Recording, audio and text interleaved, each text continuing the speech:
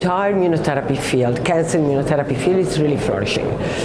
In the passive approaches, such as adoptive T-cell therapy, thanks to the technology, tools for gene transfer and genome editing, but also in the vaccination approach, in part because we have increased our knowledge on how to vaccinate, on the rules underlying protective responses to vaccines.